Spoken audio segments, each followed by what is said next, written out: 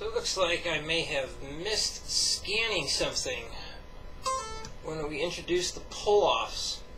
But I think I remember how we started it, so I'm going to start with that. So we did the pull-offs. We were using the A minor pentatonic scale coming down, and I talked about, like, you're doing the 8, picking the 8 and pulling up to the 5. You want to make sure that 5 is held down before you do the pull-off. So this way you have something to pull off too.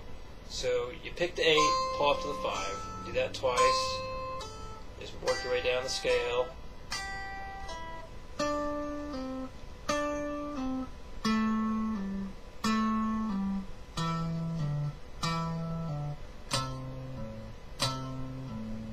So I believe that was the very first thing that we did. I just didn't grab that. We had like basically 4 pages of stuff.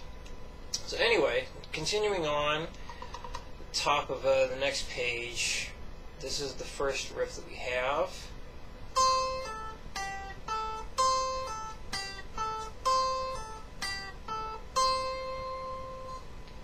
Next riff. And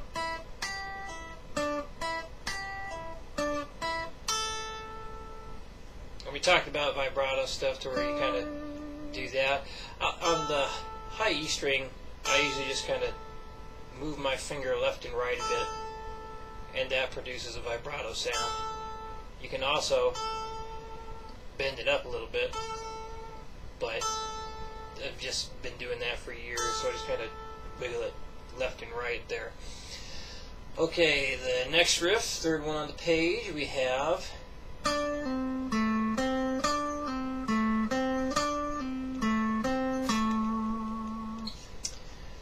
now we're going up the A minor pentatonic again, but we're going to do hammer on followed by a pull off. So we pick the 5, hammer to 8, keep both fingers down, we pick the 8, pull off to the 5. Do that twice for each string.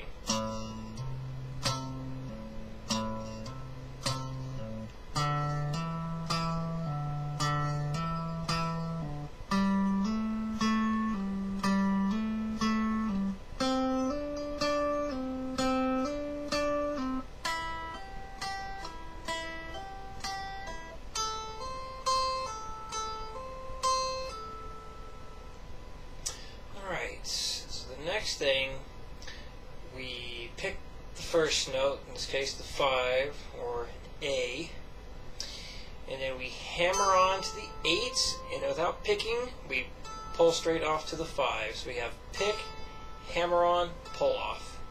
And we're going to work the entire A minor pentatonic scale going down. Everything's done twice. So we got pick, hammer, pull. Pick, hammer, pull.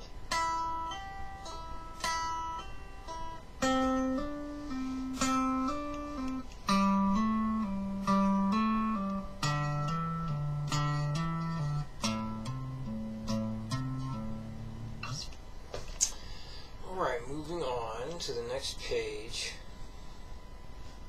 So now basically the opposite. We start by picking and then we pull off to a hammer on. Do that twice each string, go up the scale.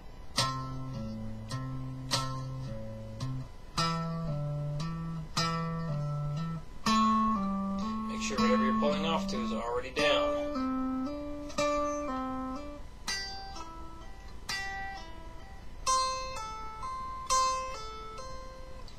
Alright, now for the complicated stuff. So here is the next thing we did.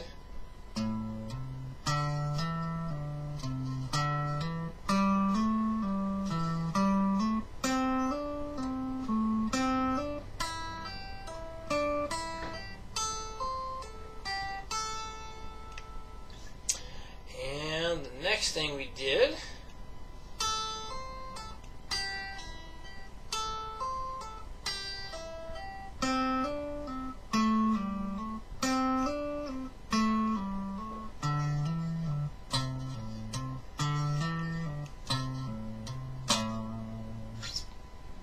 Alright, then we moved on to some more chords. We added another finger. So we have the first, third, and fourth finger building these chords.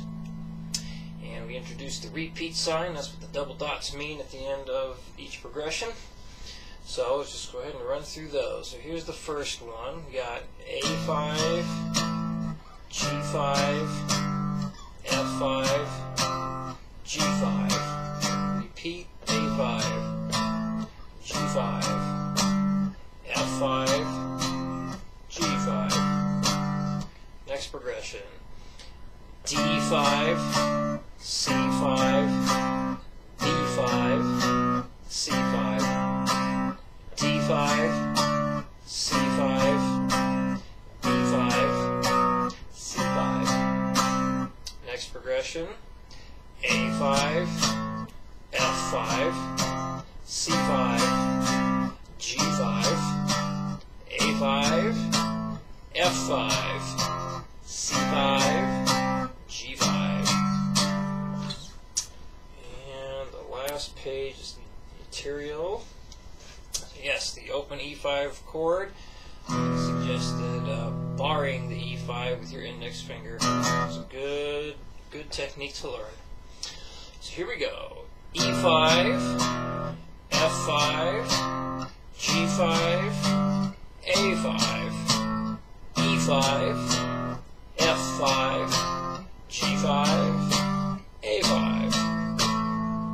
And the next progression, A5, G5, E5, F5, A5, G5, E5, F5.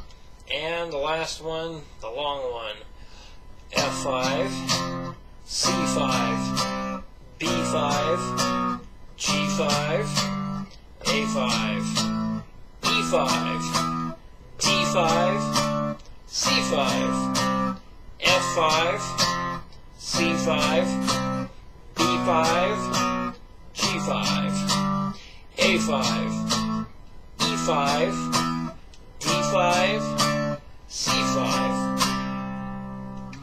And that is that. So hopefully this video helps out. If you have any questions before next class, let me know.